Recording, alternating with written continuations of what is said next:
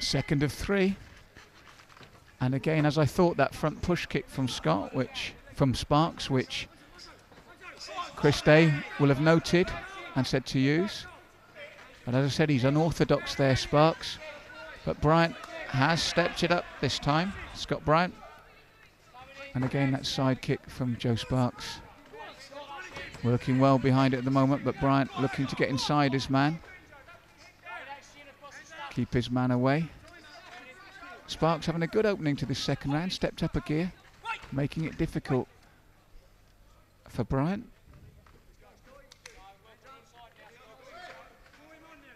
And again, you knew he was going to bring this side kick out.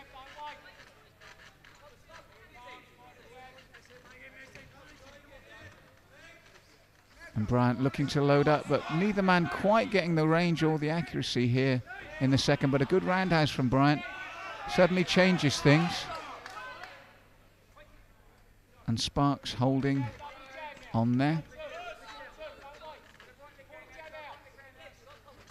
And a good roundhouse from Bryant. The same with the right, but taking on the gloves that time. And the side kick from Sparks.